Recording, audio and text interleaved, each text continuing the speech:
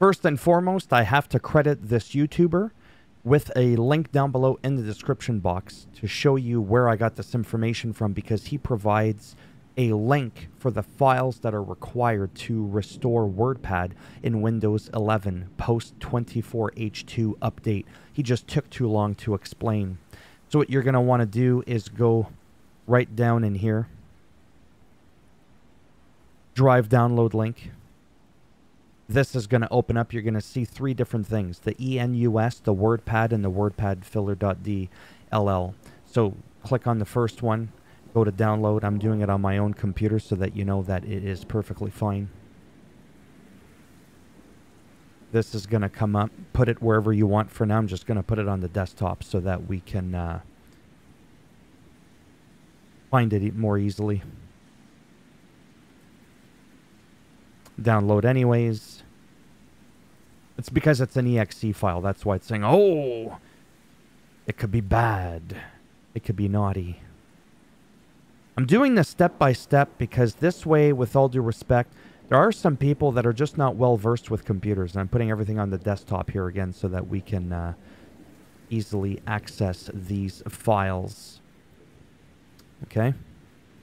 Now what you want to do is you're going to want to go over to this PC, whatever your PC is called, Windows Program Files, Windows NT Accessories. So let me show you how I got there.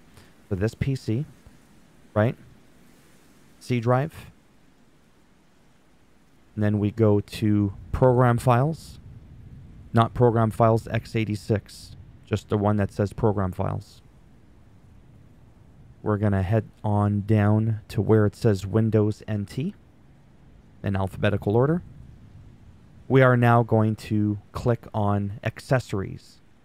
This is where all those files used to be, but they're not there anymore. It's empty. So we're simply going to take these files from our desktop and we're going to place them in. I'm going to move that.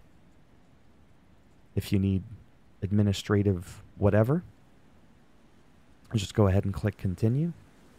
And we're going to move this one, which is a zip file. Now I have WinRAR, so I'm just going to right click on this, go to WinRAR and extract here. Yes. And now it added that file that was missing in here, as you can see. Okay. Now we're going to go ahead and delete the RAR file because we've opened the book, right? So we don't need it anymore. And I believe from here we just double click the executable for the WordPad. Click on More Info, Run Anyways. And now you have WordPad, the very beloved WordPad. Now, it's not going to receive any more security updates, but if you're just like writing some notes, then this doesn't matter.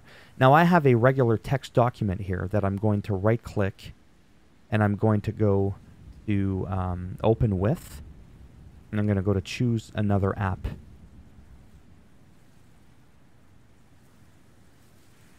And then it doesn't show me there. Okay, so that's fine. Choose another app on your PC. It's already in Program Files. If not, go back to where you were before with the, this PC, C drive, Program Files, Windows NT, and then going to Accessories, and then going to WordPad.exe.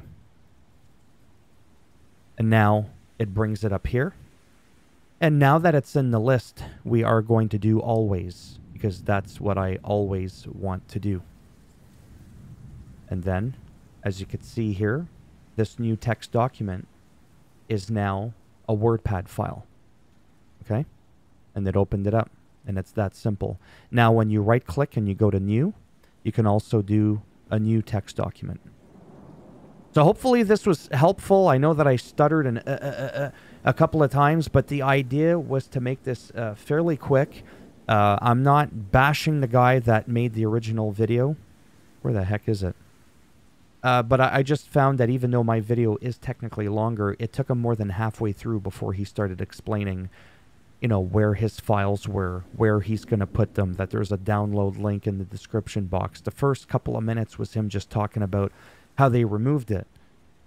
We don't care how they removed it or why they removed it. We're here because we just want that bitch back on our computer. So there you have it. Credit to him, though, still, because it's under his Google Drive. And that's pretty much it. I have literally nothing else to say. Thumbs up as always if you liked the video. It does greatly help support the channel with the algorithm and trying to make me a little bit more relevant in the search results when people are looking shit up online. If you didn't like the video, well, that's fine. That's fine. Go ahead, give it a thumbs down.